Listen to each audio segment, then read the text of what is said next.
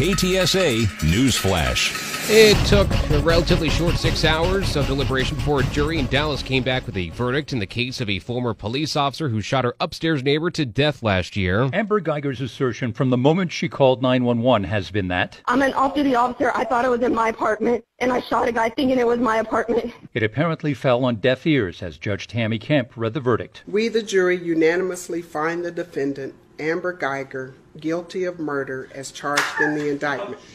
No outbursts. Now prosecutors will push for a 99-year prison sentence as the punishment phase of the trial begins.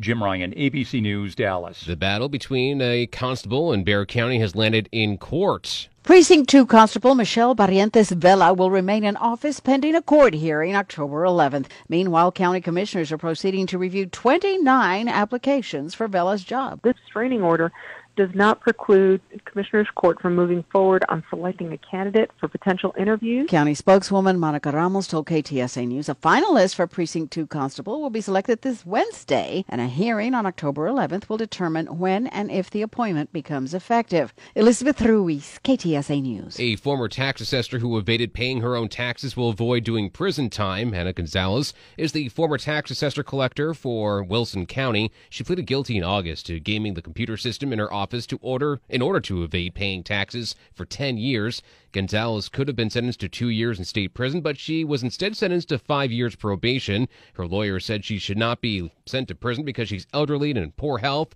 and has no other criminal history. A Round Rock principal was placed on administrative leave yesterday over alleged discrimination against students and employees. Faculty and families at early college high schools say since she took over the role last year, Veronica Koss not only made bigoted remarks, but discouraged teachers from taking students to historically black universities and did not make accommodations for those with disabilities. Former Secretary Evelyn Navarez quit due to what she considered a hostile work environment. It was hard for me to let go of the district, of the students. It was my career, but somebody had to be the voice for them. E-cigarettes are no longer available at H-E-B. The San Antonio-based grocery giant pulled the products off their shelves to protect public safety. A widespread investigation is underway into a national outbreak of severe lung illness related to vaping. At last count, 54 Texans have suffered severe harmful effects. The Federal Centers for Disease Control and Prevention says a dozen people nationwide have died.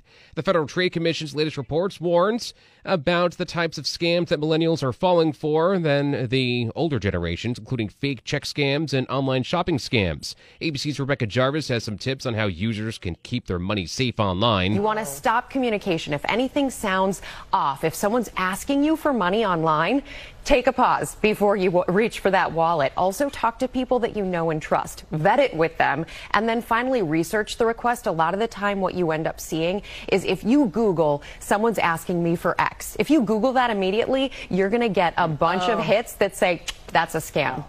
KTSA Money News.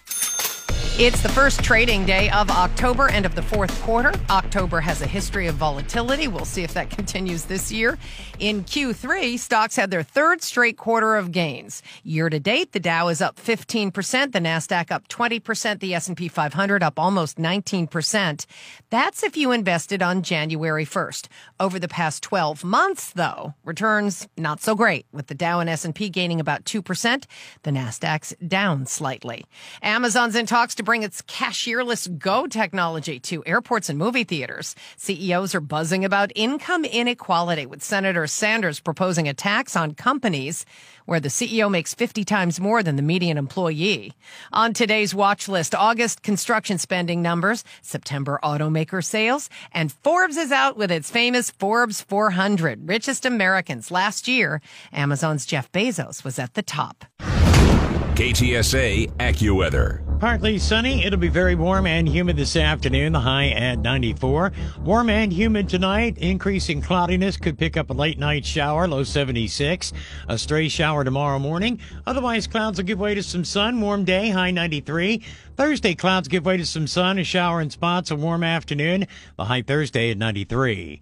I'm Steve Williams with your KTSA Stevens Roofing AccuWeather forecast. I'm Dennis Foley. Get news around the clock in 550. KTSA and FM 107.1. Get news anytime online at ktsa.com.